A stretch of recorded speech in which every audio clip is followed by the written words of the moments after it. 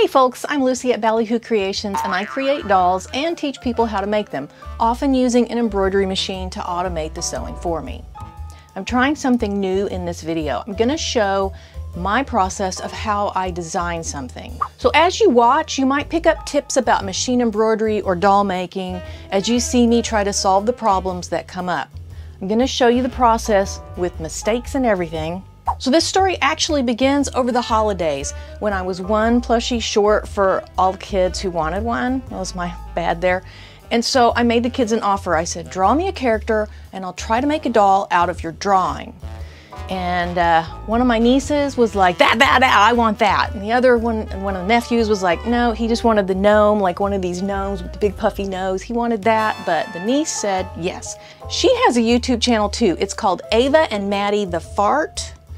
You heard me.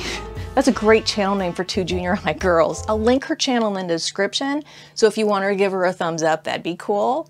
But Maddie drew me this awesome creature. It's called a Gorgome Gorgie. His name is Marco, and she was very clear that it's colorful and has 6 toes, and she also wanted to point out the tail in the back there. So my challenge is turning this drawing into a plushie that I can send to her.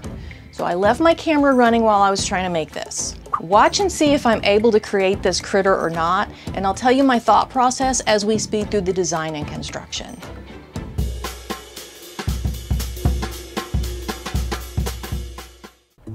To start out, I took a picture of her drawing and then I imported that into Procreate on my iPad.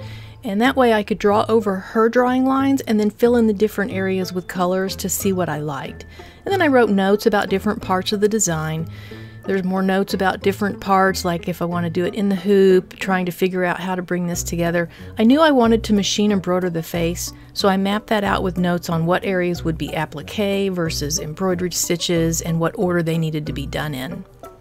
And then I took those ideas over to Embroidery software. I have Embroidery Basic plus the digitizing tools, and that combo runs about $300 for the software, and that way I can create the embroidery files to make this face. I realize not everybody has the capability to digitize for the embroidery machine. This isn't really a tutorial video, it's more of a design along with me, watch what I do. So I didn't capture the whole process, I'm just showing what it looks like after all the work in Embroidery, and it's simulating the stitch out process here. You can leave a video comment if you're interested in seeing the whole process of how I digitize a face. I've finally got the software set up on my computer to do that. So then I transferred that design over to my embroidery machine, and I'm going to go to the work table and figure out what materials to use. She wanted it colorful, and we had decided that like unicorn colors are the kind of colors she wanted. So I'm using some aqua and some pink. I've got this pink tank top here that's really stretchy. I've got some red fleece there. Got for the tail, I've got this pink Mongolian fur, and then for the base, the aqua is a polar fleece, and then I'm trying to find a red thread that goes with the red fleece there, just trying to match up my thread colors that are going to coordinate with the fabrics. And here I'm just like, I have to program my machine of where to stop so that I can place fabric and things like that. Normally you would have instructions that tell you how to do that, but when you design it yourself, you're the one who has to figure out those instructions. So I'm writing down all my thread colors and where I need the machine to stop. And this will be done on the multi-needle, so you have to program it to stop where when you want it, otherwise it'll just go through the whole thing and it won't let you place fabric down. And then I put it on the machine and I let it go. I decided to use this white scuba fabric for the applique of the eyes, and that actually turned out really great. I had planned on using like a stretchy t-shirt fabric for the eyes, that's what I usually use, but I had this white scuba, and it's a thick, like it's not plush, it's very smooth and silky, but it's thick, like it feels like it has a thin layer of foam in between the 2 layers of the fabric. It's really cool. And when I use that for the eyes, they kind of puffed up, almost like a Muppet's eyes that uses ping pong balls, and I really like that effect. So I'm going to be using a lot more scuba with applique on plushies in the future because I loved how this turned out. And now I'll go ahead and show you something that didn't work out so well. I wanted the inside of the ears to have this long fur, and so doing this in the hoop where the seams are stitched in the hoop, I tried to tape down some of that fur, and before I stitch the seams. So here I am just taping that fur in place so that when you turn it right side out, the fur would be the front of the ear, and then the aqua polar fleece would be the back of the ear. And I'll show you how that ended up looking. So I put that on the machine and let the machine stitch the seams, and then I cut it all out, and my scissors really struggled through all that fur and fleece there. It was really hard even for sharp scissors. And then when I turn it right side out, I didn't leave the hole big enough, so mistakes happen, and this happens to me a lot. I have to go back and fix stuff after I've designed it. Usually it takes 2 or 3 tries before I get it right. And go ahead and turn that right side out, and I kind of like the fluffy ears, but it's not quite what I wanted. It's too small, even though I made it in the 8" by 8" hoop. It's too small. I don't like how the ears turned out, and I do love those scuba lips and eyes though. I like the little heart cheeks. I like how that turned out, but the shape of it is just not right. So I went back to Embroidery and I digitized a second attempt.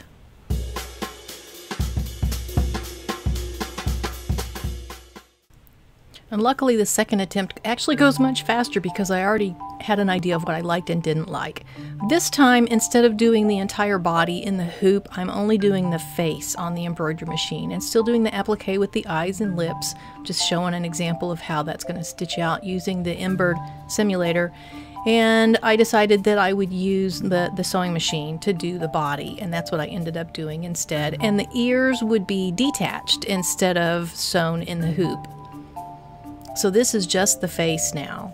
And I knew that I wanted to have the little ball nose like on the gnomes, so just cutting out a little circle of the pink stretchy fabric. This is from a tank top from Walmart where they have these really stretchy camisoles, and it works great for this. So I'm going to stitch a running stitch by hand all the way around the circle, and then pull that tight, put a little stuffing in, and then stitch up the edge, and that will be sewn onto the face later on. For this second attempt, I'm putting the ears separate in the hoop, so I went ahead and stitched those and turned those right side out, so those will be attached to the body later on. And there's the nose I already did, and also the little feet.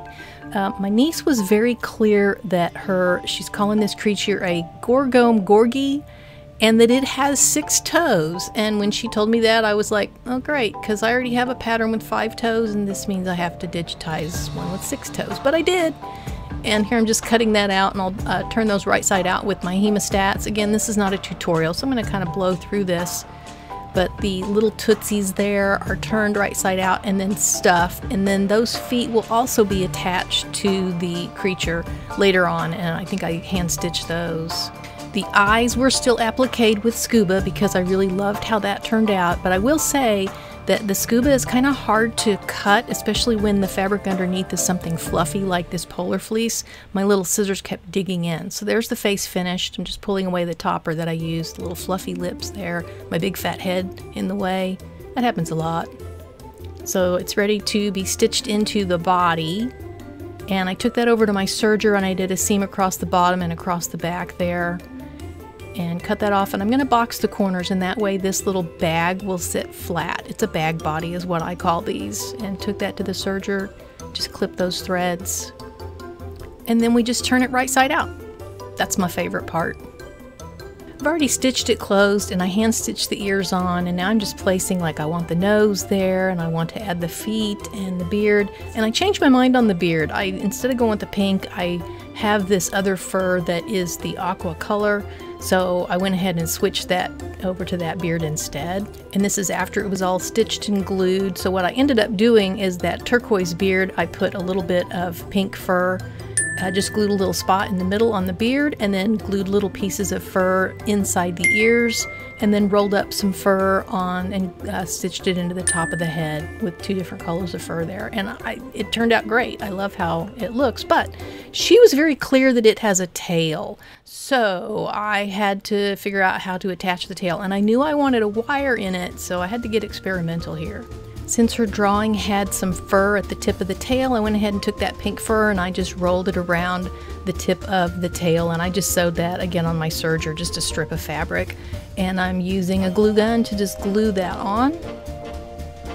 And I've got a piece of armature wire. This is the thin armature wire, and I folded one end and taped it just to make sure it doesn't come out the end of the tail. And then for the other side, I coiled that up a few times into like a little loop. And this was the experimental part because I'm just sewing around kind of like in a star pattern to stitch that onto the back side of the creature. I'm sorry, the Gorgon Gorgie. And I wasn't sure if this was going to hold it in place. I didn't think it was going to work, but after I stitched it around like twice, it actually did hold it on there well enough that you can bend the tail. There's my big fat head again. Hello. And then once that wire was stitched on, I just used the same needle and thread and stitched the turquoise fabric from the tail onto the body using a ladder stitch. And this is the final result sitting next to the drawing. So it's all finished, and it's got the feet, and it's with the 6 toes, and it's got the little nose, and it's got the fluffy ears and the fluffy little mohawk and the tail with the fluff on the end. The only thing I think I did not get right is the shape of it, because hers looks more triangular, and part of that's the beard, so I tried to emulate the pointy, you know, bottom of the beard. So it does kind of have that, but it's not quite as fat and heart-shaped as hers. So I wondered if maybe I should go back and do it again, but I thought this is pretty cute, so I'm going to leave it at this, and hopefully she will love it. That's the finished Gorgon Gorgie. I'll be sending it off to my niece Maddie pretty soon. Even though I sell machine embroidery designs in my shop at Ballyhoo Creations, this design won't be for sale because it's just for Maddie. But I am considering doing some plushie designs, like maybe the facial features, different feet, different body styles that could be done with an embroidery machine, maybe a sewing machine, making sure that everything can be done on a smaller machine like the 4x4 hoops, because I know a lot of people have those. So I'm just playing around with those ideas. I haven't really firmed anything up yet, but I like this so much that I think I want to build some more like this. I think it'd be really great if you could take somebody that you want to give a plushie to and have them choose the facial features and the body parts and the colors, maybe have them choose the fabrics with you. Kids love that.